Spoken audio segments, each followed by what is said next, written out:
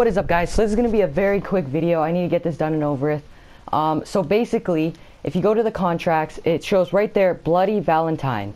So for a limited time only, you can get this camo. It's not the best. I've looked at gameplay of it. Just search it up on YouTube. And if you go to here and you go to SMGs, there is, as you can see, the PPSH from the Zombies map. I can't remember what it was. I don't play it as much. But then if you go all the way down here, there is the M16. And I already made a video of me showing you a little video of them introducing this.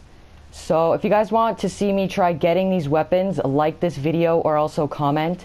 And I will be trying to get these weapons. As you all know, I already did my triple played contract, and it was a pain in the ass, as you can see right here. And I got jack crap weapons. Like, I just got horrible weapons.